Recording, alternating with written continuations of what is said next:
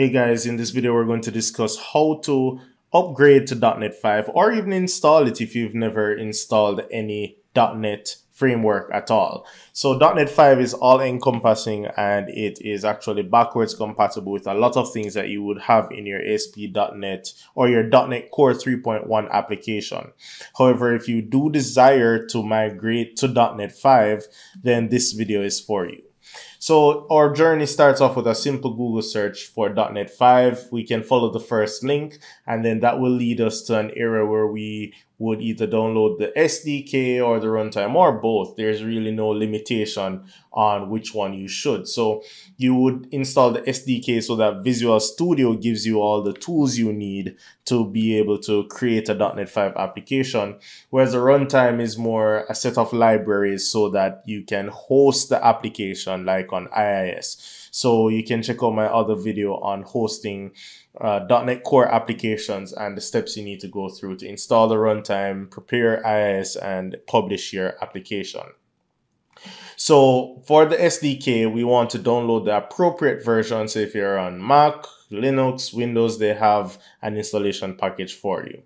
So you can go ahead and click the appropriate one. I'll go with the x64.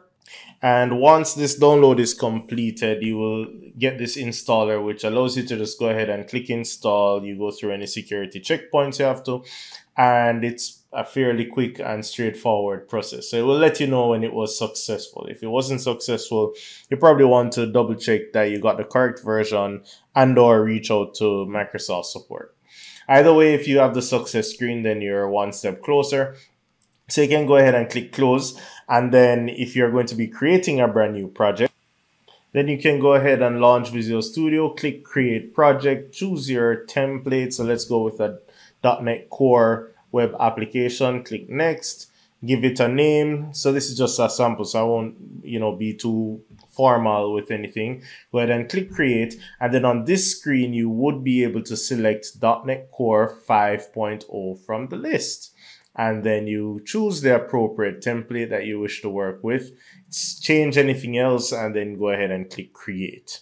So that is how you can create your first .NET 5 application. Now, in the event that you already have a .NET Core, maybe 3.1 application, then what we would do to upgrade it is to bring up the project, click on your, the project file, and then this will just show the XML configuration behind it, and then you are going to make a few changes. So where you see .NET Core App 3.1, you don't want to change that to .NET Core or .NET 5.0. So just like that, .NET 5.0. Let me just make it a little bigger so it's more obvious.